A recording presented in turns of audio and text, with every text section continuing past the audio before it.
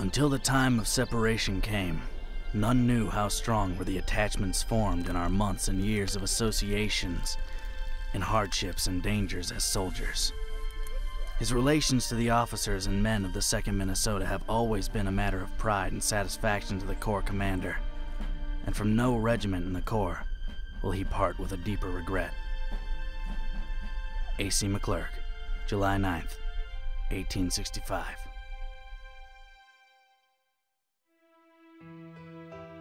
The 2nd Minnesota, the Boys of Dodge County, the Boys of Wasioja. They went from being fresh-faced students and farm boys to hardened soldiers in a matter of months. During their 4-year hitch in the Western theater of the Civil War, they came to be rated among the better units in that arena. Their reputation rests largely on their steadiness in 3 battles at Mill Springs, Kentucky, Chickamauga, Georgia, and Missionary Ridge near Chattanooga, Tennessee. They even earned the nickname Foot Cavalry for having marched over 5,000 miles during the entire war. This is the story of their journey.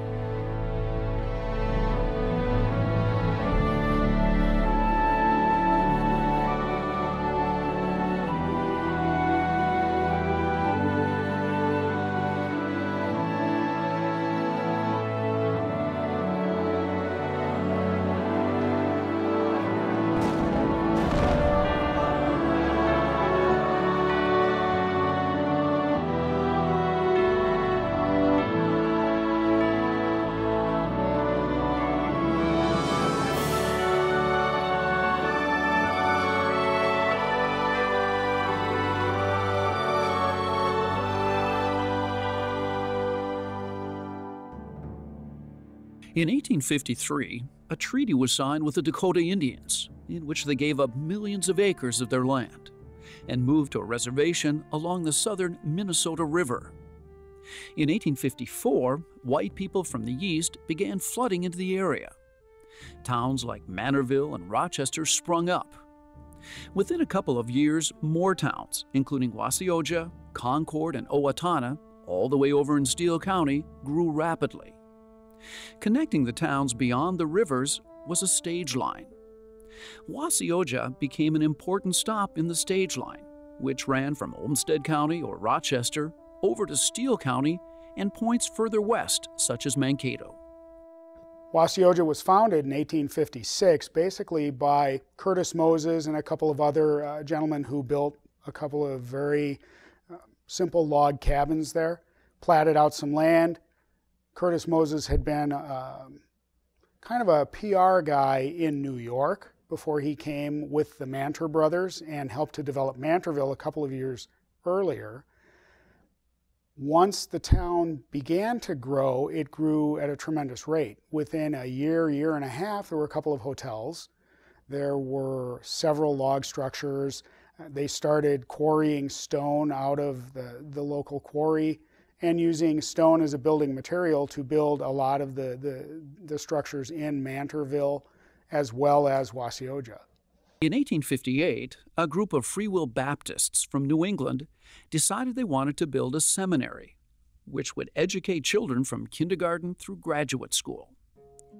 Northwestern College, begun by the Free Will Baptists, really had as its mission to develop a well-rounded education for young people. They included math, they included science, a lot of music, English, and a lot of religious studies, as most colleges did at the time. As the school prepared to open, they were looking for good educators. One pastor's son was a young man by the name of Clinton Seeley. He agreed to be sponsored by the Free Will Baptists and went down to Wasioja to become their head instructor. The school opened in November of 1860, admitting the first of what came to be nearly 200 students. James George was one of the early settlers in Wasioja, coming right at almost at the start of the development there. He was interested in land development, but he was also a lawyer and wanted some business. So he became a lawyer dealing in land and built a small law office. He also became one of the trustees of Northwestern College, so he had a vested interest in the school and certainly was known by and respected by a lot of the men and women that were students there. The school became the very center of the social activity of Wasioja and Manorville at the time.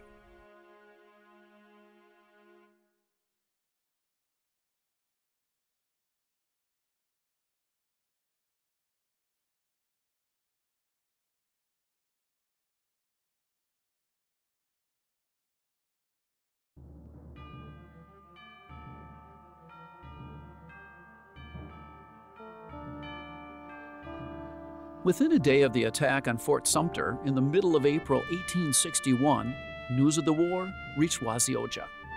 James George, a former Army officer, got together with Peter Manter and really formulated the idea of recruiting a company from Dodge County. The response of individual men can be told from their own diaries, their own reports, their own memories and discussions. But it ranges, it's largely a question of the right thing to do, patriotism, and the mantra of union. It seems incredible as we now look back upon it, that so many could and would divest themselves of all impending business, social, and family obligations and restraints, and commit themselves for 3 years to the then unknown hardships and perils of a soldier's life in time of active service. Judson Bishop. Seeley went into basically the director of Northwestern College and explained that it would be in the college's best interest to allow the elder students to go, to fight, because the need to preserve the Union would guarantee the continuation of the school. If the Union broke apart, chaos would ensue and the school would probably cease to be. Well, James George was immediately upon news from Fort Sumter, actually before that, when the threat of secession came about. James George, as a former Army officer, was raising a group of militia, a company, trying to get as close to 100 men as he could, including a lot of the students and faculty at the school. And so there was a series of meetings in Manorville and Wasioja. Many of the older students, and even their fathers, were eager to enlist in the Union Army, and recruitment went along at a good pace. James George had a law office, a small one-room building that was about a half a city block by today's measurement from the seminary, right down the street. James would sign up recruits in his office, ultimately turning it into an actual recruiting station, and it became officially recognized as such by the Union Army. It became the recruiting focal point for Dodge County. Very few men living in Minnesota at that time had any kind of military experience, so those that did were a hot commodity. Judson Bishop was a mover and shaker in Fillmore County, just to the southeast of Dodge County. Bishop had raised a company of guards, similar to today's National Guard, that had hoped to be part of the 1st Minnesota. Missing out on that opportunity due to the distance to the state capital, there were promises that he would get command of Company A of the 2nd Minnesota when it was formed. Horatio Philip Van Cleve was a West Point graduate and a career Army man, but was a businessman when the war broke out. He knew that the current governor of Minnesota, Alexander Ramsey, would be looking for colonels for his regiments. Since Willis Gorman was appointed as the colonel of the 1st Minnesota, Van Cleve put himself in a favorable position to be named as colonel of the 2nd Minnesota. Second in command as lieutenant colonel was Wasioja's own Captain James George, who had been an officer in the Mexican War. The first boys to go, those that signed up in April and May and early June of 1861, went for the thrill of it, went for the drums and the music and the stirring patriotic speeches. Those who grew up or got a little older in the ensuing months and even years before the end of the war that then decided to join up didn't have that pipe dream idea of, oh, soldiering is going to be fun and it will be over by the time harvest comes, so I'll be back in 3 months. Early on, President Lincoln called for 3-year commitments instead of 90 days. Now the price was very real. These young men knew what patriotism was. They had it inside them to set aside their life for the good of their country and their town, and really felt that they were defending their own families in this war. The physical musterings of new troops from Minnesota took place at Fort Snelling in St. Paul. Well, Fort Snelling is easily one of the most significant sites in the American frontier. When it's essentially founded in 1820-21, going to being renamed, I believe, in 1823 for Josiah Snelling. By 1861, when it's recommandeered, it's essentially been mothballed. So the boys and men from Dodge County had to get there. Some chose to take wagons, and some chose to walk. One large group, most of the boys and men of Wasioja, left Manorville on June 24, 1861, in wagons. Once the boys arrived at Fort Snelling, which was on the 26th of June, they were actually sworn in by Captain Nelson, that was his job. He was a captain in the regular United States Army. There were regular U.S. troops in Minnesota at that time, particularly up at a place called Fort Abercrombie.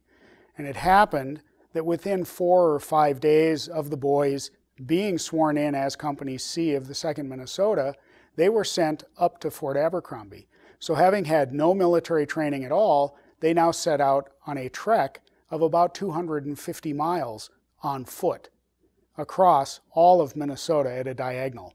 And it is now almost the 1st of July. And we know what it's like in central Minnesota in July. It was hot.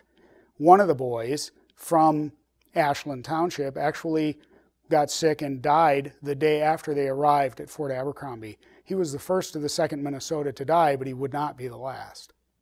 When young Wheeler died up at Fort Abercrombie, it shook up Company C pretty badly. The heat was horrific up there, and the mosquitoes were terrible. Regardless, the orders came, and it was time for them to head east. So they marched all the way back to Fort Snelling and loaded up for the journey. When they left St. Paul in October, they believed their destination was Washington. When they left Fort Snelling, they went down the river to La Crosse, got on the trains, took the trains to Chicago, followed the same route that their brethren, the 1st Minnesota, had taken a few months earlier. But when they got to Cincinnati, they were directed then south to Louisville, Kentucky. It's now December, and the weather's turning cold and wet. Not as cold as they were used to up in Minnesota, but a lot wetter. And sickness went through the camps because of a lack of sanitation.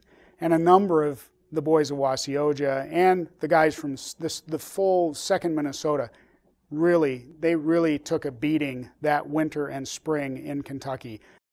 This was perhaps one of their lowest points so far. The 2nd Minnesota had lost some of their boys from the start, up at Fort Abercrombie.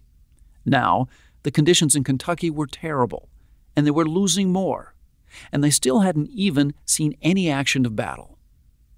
They were traveling around, but didn't get to go fight with 1st Minnesota boys out east. The weather was very wet.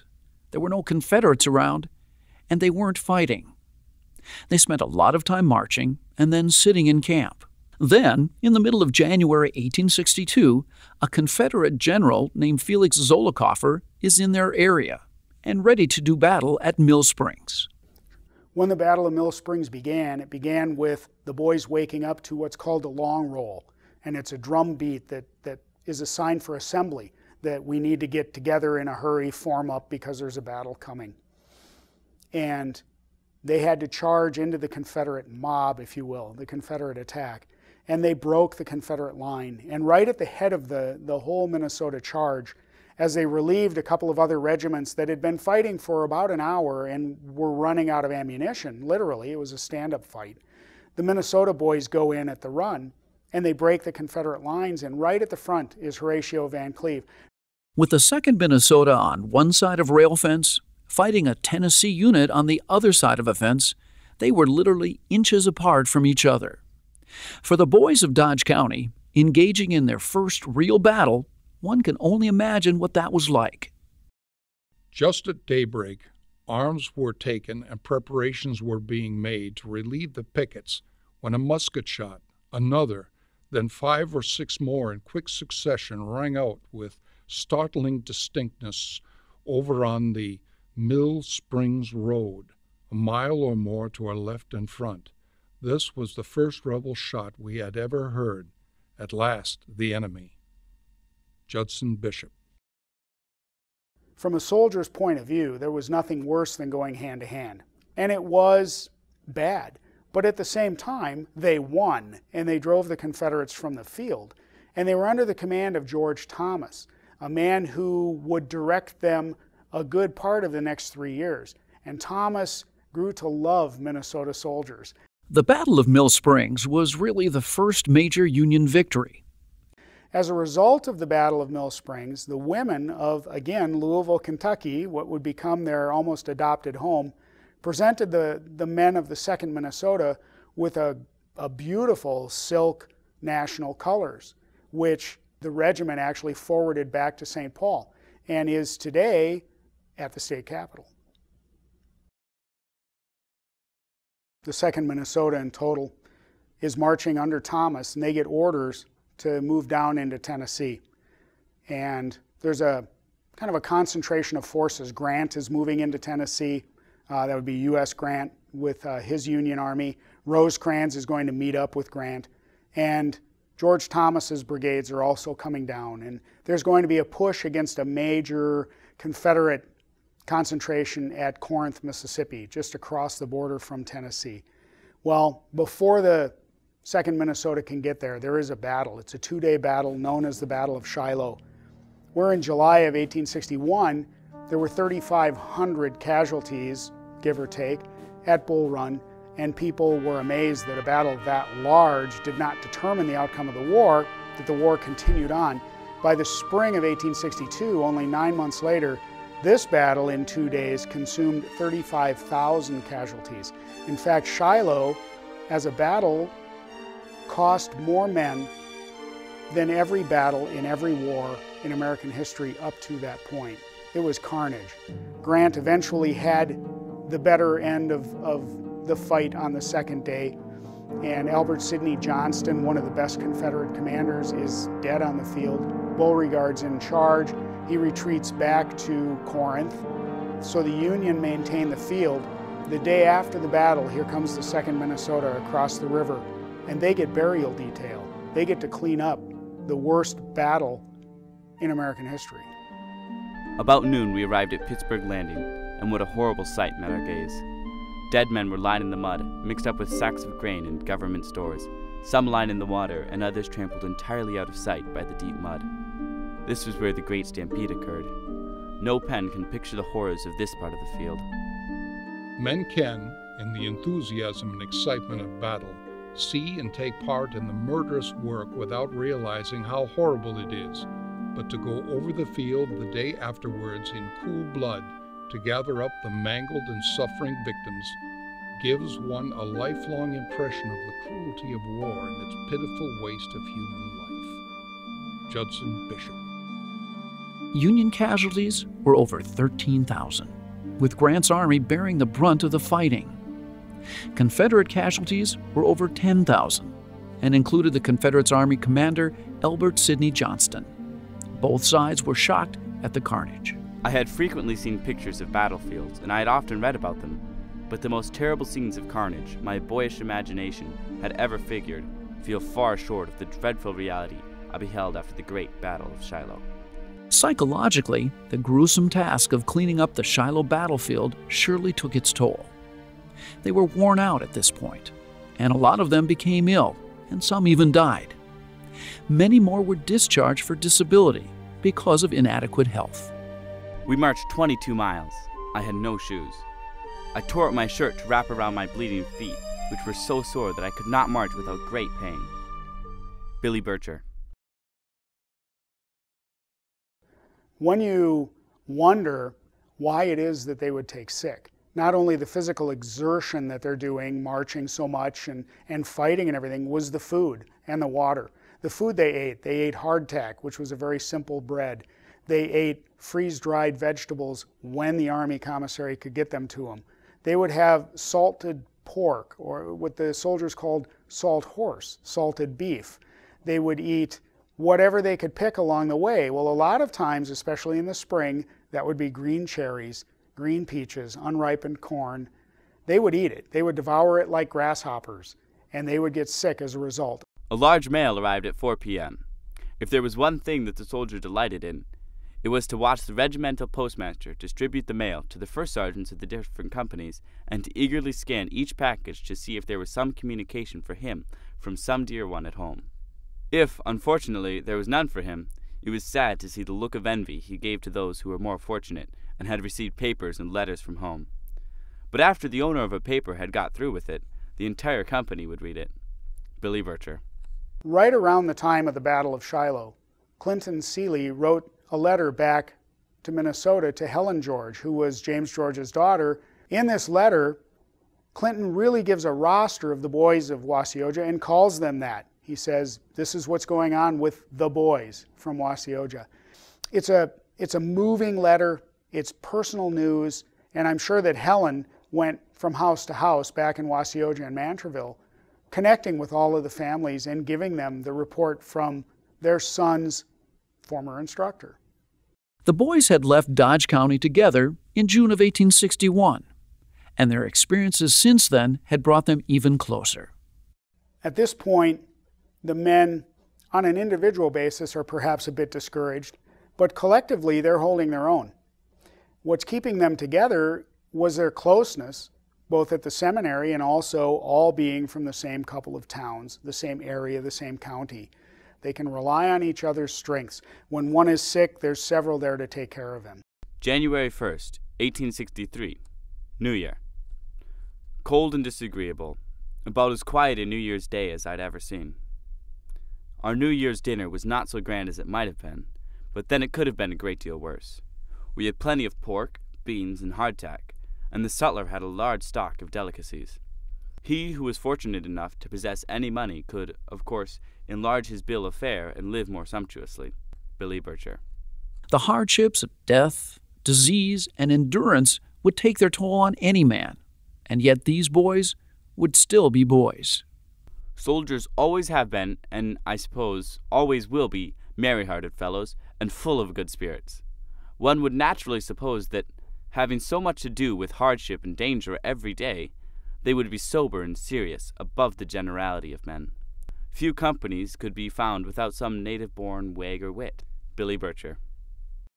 For the soldiers of the Civil War, their strength and courage was immeasurable. The battles were fought in a manner that required the men to come face to face with the enemy and set aside the fears of one's own death. But the daily life of the soldiers, outside of the battles, was surely a test of strength as well. Marched 18 miles. It rained all day. This was a terrible day's march. The roads were so muddy and our clothes were so wet that it was almost impossible to march, and I was so tired at night that I could barely write, and had partly made up my mind to give up keeping a diary. When a lot of the boys were getting sick, so was their colonel. James George suffered from different things, whether it was a form of rheumatism, so his bones ached a lot, not good weather for that down in the wet South. In any event, George took a lot of sick leave. He was absent from command a lot. Lieutenant Colonel Judson Bishop certainly filled his shoes quite well, and the men came to appreciate attributes of both of their colonels as they referred to them. James George was a very friendly, would sit around the fire telling stories of his time in Mexico with common soldiers, would join them at a campfire. Judson Bishop did not do that, but Judson Bishop made sure that the men were drilled and trained and were on the cutting edge of the Army so that they became a fighting unit under Judson Bishop, and a very effective unit at that. That ultimately paid a bigger dividend in the security and the safety of the regiment. Colonel Bishop had inspection of the regiment. Everything but our clothes was inspected. It was getting to be a serious matter with us. We had not changed clothing for a month or more, and the men were getting filthy and were covered with vermin. We thought that we were accomplishing quite a feat to sustain ourselves with the small quantity of rations that were issued to us without feeding the myriads of graybacks. But we had to remain in this condition until we had clothing issued to us, and when that would occur, God only knew. Billy Bircher. Throughout 1863, things were heating up out east.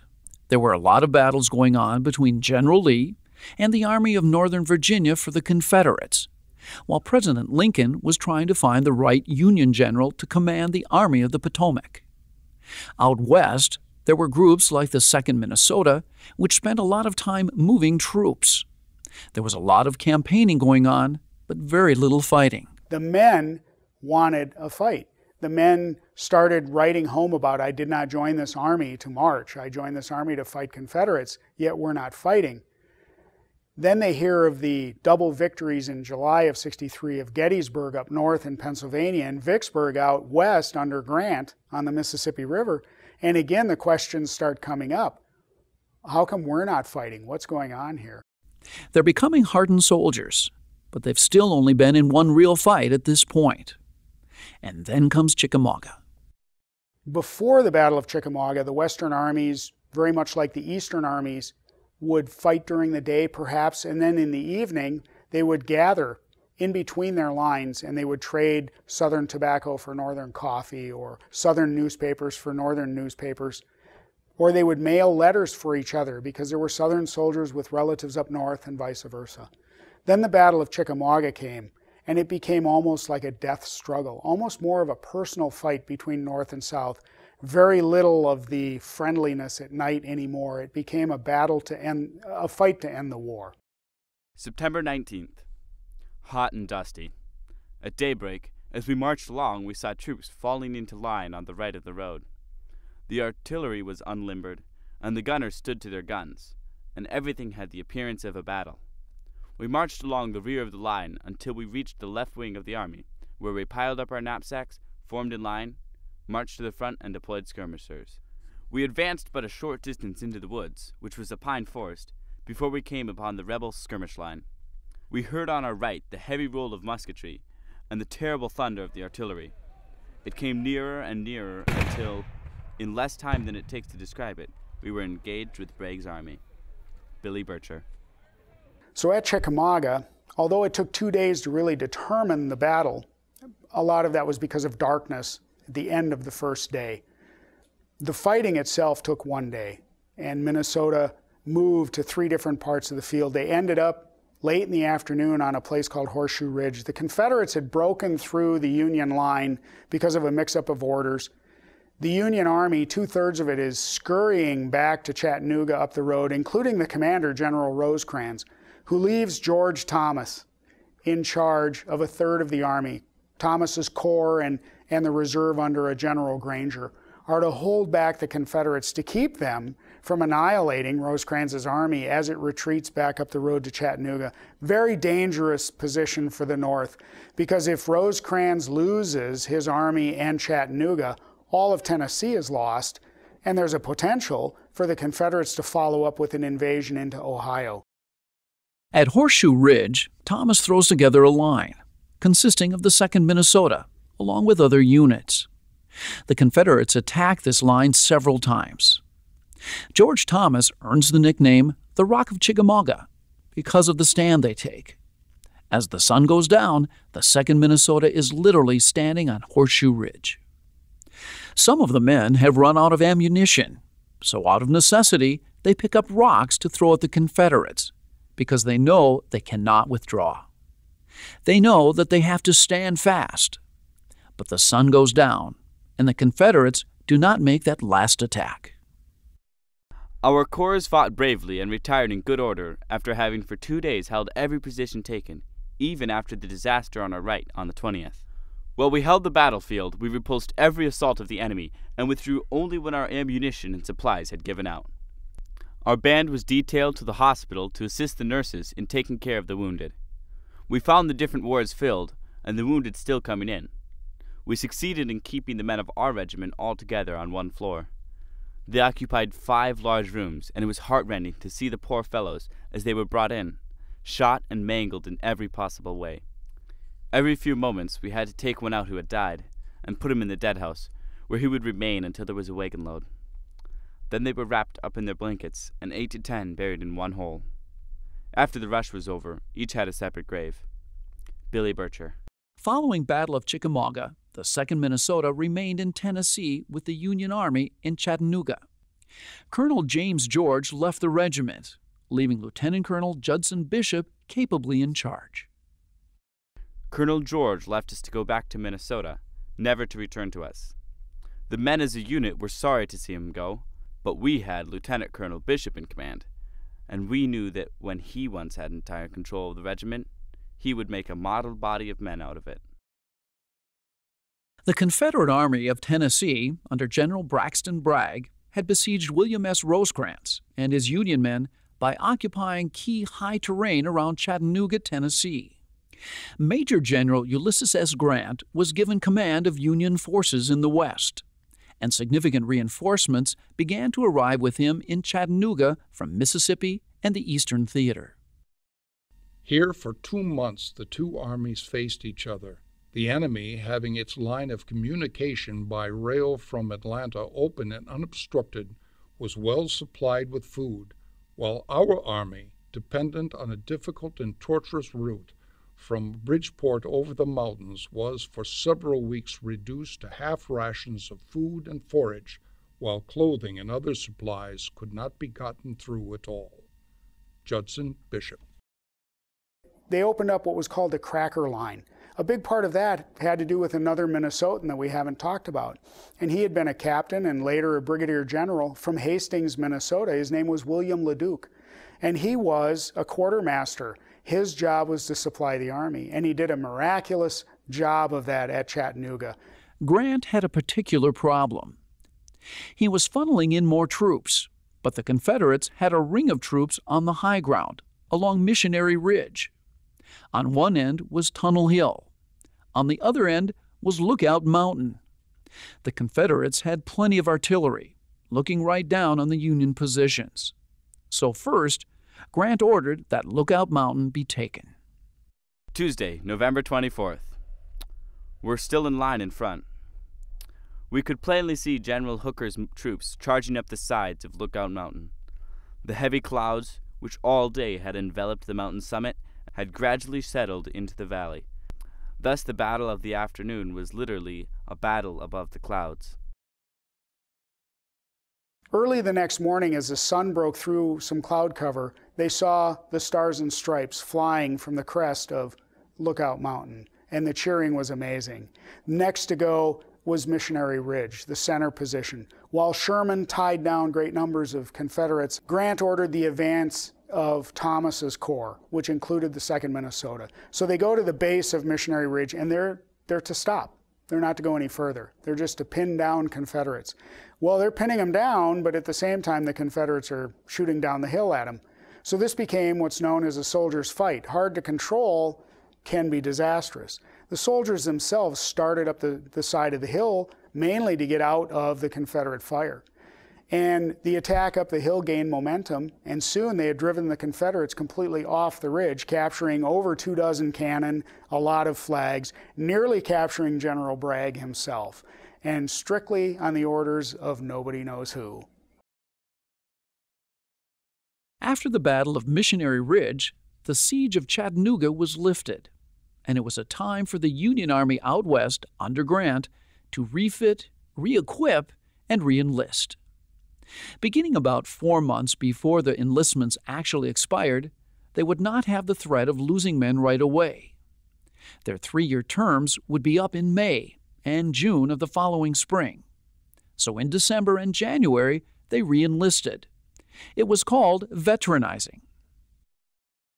December 20th. The matter of re-enlisting I had considered very seriously, and really thought that I, in justice to myself, should return home, enter some good school, and obtain an education.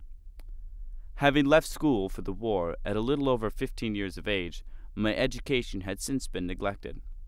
At this stage of life, I felt the want of an education more than ever. I knew that when the war was ended, the country would be flooded with men of the disbanded army, and that a great immigration would soon follow the declaration of peace, and all would want employment, of course. I would have to stand my chances with the rest. With an education, I would have an advantage over the common run of wage workers. Billy Bircher. And if they signed on for the duration of the war, they were granted 30 days furlough. None of these men had been home. They'd been in the Army 2.5 years, and they hadn't been back to Minnesota. December 25th. Christmas. But how dark, how cold, and how dreary. How dismal everything was in the camp. The band boys had all enlisted except Wagner and I, and we now made up our minds not to remain out. The others had used every endeavor to coax us in, so we at last consented and were mustered in for another 3 years. We patiently waited for our pay and orders to go home, as the time drew near for our departure for the North. It seemed cruel for the boys who had not re-enlisted to be compelled to remain behind, but in a short time they would return home for good. January 8th. As we broke camp that morning and marched to the steamboat landing, we hailed the order with joy, knowing that soon we would be in the land of plenty and our suffering would be ended for at least the length of our furlough. We arrived in St. Paul on January 24th and proceeded to the International Hotel, where we were furnished with an elegant dinner, a compliment we, having traveled all day in the cold, heartily appreciated. After dinner I proceeded home to surprise Mother, and, as it was dark in the house, she must needs call for a lamp, and hold it up close to my face, and look me over from head to foot, while she was saying to herself, "God bless you, my boy."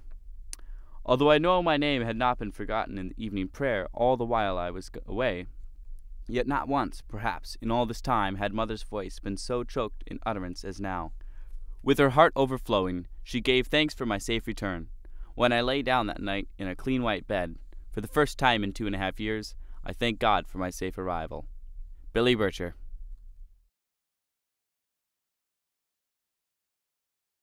The veteranized boys enjoy their 30 days at home in Minnesota, visiting family and friends, being feasted and relaxing. February 26th. I had spent my furlough visiting friends in the country and at home with Brother Joe, and was again anxious to do military duty. Remained at the fort until the 29th. During the 2nd, we made preparations for our departure to the south. Billy Bircher. So they get back to the south, and they've got some replacements with them, some reinforcements. And when they arrive, of course, the guys who did not veteranize are quite glad to see their comrades again. They almost look like a regiment once more. Some of them have new uniforms, but those quickly become tattered and faded. And so the veterans teach the rookies how to become soldiers. They are now a hardened unit, well trusted. Thomas has them as the tip of his spear. After veteranization, the 2nd Minnesota is now under the command of General William Tecumseh Sherman, and they're on their way to Atlanta. Sherman is known as a fighter, but the Confederates are under the command of Joe Johnston, and he's more known for his maneuvers. And so Sherman's frustration begins. He wants to fight, but Joe Johnston keeps strategically withdrawing in the face of Sherman's advances. They're moving closer to Atlanta, but it seems to be taking quite a bit of time. In fact, over a 100-day period, there was never a moment of silence. If the gun stopped firing, even for a few seconds, men would wake up because they were so used to the noise at this point. Then they ran into a place called Kennesaw Mountain. Joe Johnston has good high ground, and he digs in. Sherman takes this opportunity to stage an attack. And it's not good for the Union Army at this point. They lose heavily that afternoon. So they're kind of stuck in the trenches in front of Kennesaw Mountain for a few more days. And it's at this point, the end of June, when those guys in the 2nd who did not veteranize, now their 3 years are up, it's their 3rd anniversary, they get to go home. One of them is Peter Wheeler, the 1st sergeant. He had opted not to veteranize. He thought he had a more important calling to go back and take care of his family. The evening of June 24th, Colonel Bishop went up to Peter Wheeler and said, "You're due to be out in a couple of hours. There's a wagon here that'll take you back to Chattanooga. Get on the train and go back home. It's been an honor and a privilege serving with you." Peter Wheeler says, "No, sir." He says, "I've got one more job to do. I have to move up Company C into the front trenches because that's our position for tonight." The night being clear and not a cloud in the sky and a full moon shining, it would have been very easy for the rebels on Kennesaw to see the glistening of our guns as we marched in the rear of our works.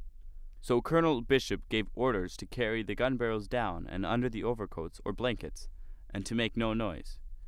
We thus made the march of nearly a mile right under the guns of Kennesaw in silence and safety. But the commander of the troops we were to relieve made so much noise in getting his men awake and into line as to attract the enemy's attention. He opened a big gun on us while standing exposed and waiting for the breastworks to be vacated. The flash of the gun was like the full moon. And an instant later, the big shell burst at the head of the regiment and killed our sergeant major, Billy Bircher. Sergeant Major Peter Wheeler was one who did not veteranize. Had he lived 3 hours longer, he would have gone with the others to the rear for his discharge. Let's get a little bit of the big picture here. It's almost September. The election for President Lincoln or for a new president is in November. The political pressure mounts. There's also pressure on the South. Jeff Davis, the president of the Confederacy, is tired of Joe Johnston constantly retreating without fighting. So he replaces Johnston with John Hood, a fighter who's been out east. He lost an arm at Gettysburg. He loses a leg at Chickamauga. He's a fighter, although he fights strapped to a horse, and he's taking laudanum, a form of morphine, literally every day for the pain.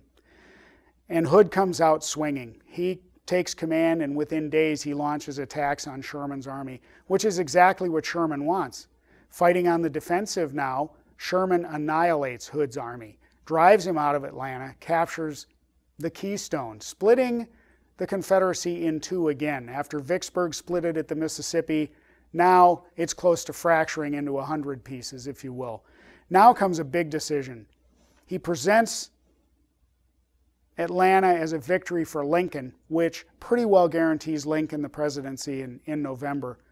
And now Sherman has to convince Grant of what he wants to do next. He wants to finish the division of the Confederacy into two big parts. He wants to take his army unattached. He just wants to detach from his supply lines and march across Georgia, who knows where. Sherman's not even sure. He's hoping to get to Savannah, but he's not sure exactly where he'll end up. President Lincoln himself said it's like watching a gopher go down into a hole and not knowing what hole he's coming out of again. October 9th. We remained in camp all day. Weather very cold. We tried to ruminate in our minds what the matter was. Last month we were fighting facing south. Now we had the rebel army between us and Nashville, and again faced back north. We could not conceive what was the matter with Sherman. Billy Bircher. As the 2nd Minnesota marched and forged through Georgia, the United States was preparing for a presidential election between Abraham Lincoln and George McClellan. November 8th. This was election day for president, the proudest day of my life. I was 18 years and 4 months old and cast my first ballot, which was for Abraham Lincoln. Our company cast 35 ballots, all for Lincoln. The McClellan men were scarce in our regiment. Billy Bircher. With Abraham Lincoln re-elected and Atlanta successfully taken, it's time for Sherman to begin his march to the sea. But first, he destroyed what was left of the city. November 15th. Weather cloudy, but warm and pleasant. Marched 9 miles to Atlanta, and at night we destroyed the city by fire. A grand and awful spectacle it presented to the beholder. Sherman goes to Savannah. On the way, all he takes with him is coffee and hardtack and ammunition, because the hardtack and the coffee is for the soldiers and the ammunition's for the guns. It's all he needs. He lives off the land. The men never ate so well. They learned to love sweet potatoes. They learned to love southern hams and bacon and all of the good food. And as they got closer to Savannah, they really learned to hate rice, because that's all they had near the coast for the last couple of weeks of this journey. They had rice all the time, and they got tired of rice. They finally make it to Savannah, reconnect with Union supply ships in the Atlantic Ocean, and the Confederacy has been split in two again. This marks the beginning of the end for the Southern Confederacy. What a glorious campfire we had that Christmas Eve of 1864. We could go out to the fire at any time of the night we pleased, and we were pretty sure to go out 3 or 4 times a night, for it was too cold to sleep in the tent more than an hour at a stretch. And we would always find half a dozen boys sitting about the fire logs, smoking their pipes, telling yarns, or singing snatches of old songs. I hoped that we might live to recall those weird night scenes of Army life. Billy Bircher. So they're in Savannah, Georgia, and again they spend about 3 or 4 weeks there resupplying, getting a few replacements, new uniforms, re-equipping the army. And then they head off to where everybody wants to go. From Sherman to the lowliest little drummer boy, they want a crack at South Carolina.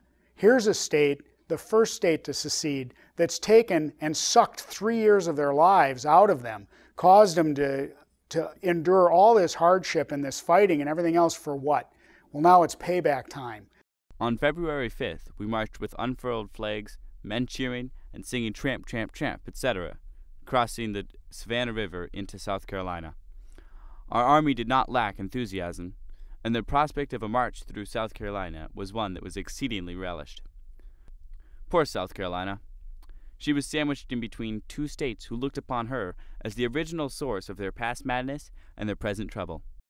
As Sherman's army, including the 2nd Minnesota, made its way through South Carolina, there were incidents that were kind of strange. The 2nd Minnesota, for example, comes across the Broad River. This is north of the capital of Columbia. And they burn a bridge, a trestle, a railroad trestle, and they burn some railroad cars. And they even make note that because it's a Sunday, they only destroyed 5 miles of track and then held church services. But that attitude comes to an end. They cross the PD River, they get into North Carolina, and it's like the army regains its senses again. And while they're in North Carolina, they hear of Grant's victory over Lee at Petersburg and the evacuation of Richmond and eventually the surrender at Appomattox. And the army goes nuts. There's dancing, literally. Guys are hugging each other. They're dancing instead of marching up the roads. And they're put into camp and kind of a time of celebration for a day or so. And then they hear of Lincoln's assassination by John Wilkes Booth. And the mood switches. We heard the sad news of the assassination of President Lincoln. After all our victories and successful campaigns, and just at the eve of peace, we had lost our commander-in-chief, our much-loved Old Abe, Billy Bircher. So they're in the middle of North Carolina. One last struggle by the Confederacy, by Joe Johnston again, at a place called Bentonville, fails. Johnston begins negotiations for a final peace treaty with Sherman to surrender his army. And now the war is finally over. And the boys are waiting to go home. And now Billy Bircher, the drummer boy who documents all of their marches, is writing things like, "We made 28 miles today and it was real easy. Their packs are in wagons. They're carrying almost no ammunition for their guns. They're traveling light. And the miles are melting away as they're hot-footing it up to Washington, D.C. They go through some familiar sounding names in Virginia, the battlefields where the 1st Minnesota fought, and other troops, the Union, fought through terrible places like Fredericksburg, etc. They go through Richmond and see the former capital of the Confederacy, now kind of a burnt-out shell. They get to Washington, and there's a 2-day march. The first day, the Army of the Potomac, the Eastern armies, march through Washington. Their parade takes 8 hours to pass the reviewing stand. And the second day, it's Sherman's turn, and the Western troops march through, including the 2nd Minnesota. They take 6 hours to march through Washington. After the Grand March and Review in Washington, the boys figure, it's over, let's go home. But it doesn't happen quite that fast. The Grand Review is in the end of May, the 24th and 25th were the 2 dates, I believe. And now they're slowly, because they had veteranized and they owed the government some more time, they're shuffled around, camped here or there, they march. They eventually make their way back to familiar stomping grounds in Louisville, Kentucky, where the end of June, they're told that they can finally go home. General J.W. Bishop, I have the honor to enclose to you a copy of the order relieving your regiment from the Corps and directing you to report at Fort Snelling. Until the time of separation came, none knew how strong were the attachments formed in our months and years of associations in hardships and dangers as soldiers. His relations to the officers and men of the 2nd Minnesota have always been a matter of pride and satisfaction to the Corps commander, and from no regiment in the Corps will he part with a deeper regret. He thanks one and all of the members of the organization for the constancy and devotion which have always marked their attention to the duties and requirements of soldiers in camp and on the march as well as on the field of action. He congratulates you that your labors, hardships, and dangers are over, and that with a country restored to peace and prosperity, partly through your exertions and sacrifices, you return once more to your homes. None have a better record for discipline and drill, and all the minutiae of soldierly conduct, as well as uniform gallantry on every field of action in which they have been engaged than the 2nd Minnesota. And your state owes you thanks for the uniformly faithful manner in which you have performed your share of the task allotted to the soldiers of the Union. Very respectfully, your obedient servant, A.C. McClurg. We were then disbanded and said the last goodbye to our comrades in arms, the great majority of whom we would never, in all probability, see again. And a more hearty, rough and ready, affectionate goodbye there never was in all this wide world. Songs were sung, hands were shaken, or rather wrung. Many a loud, hearty, God bless you, old fellow, resounded, and many were the toasts and healths that were drunk before the men parted for good. It was midnight when the last campfire of the old 2nd Minnesota Regiment broke up. "Goodbye, boys, goodbye. God bless you, old fellow," was shouted again and again, as by companies or in squads we were off for our different homes. Some of us bound north, some east, some west, but thank God, all bound for home sweet home. Billy Bircher, drummer boy, 2nd Minnesota, Company K.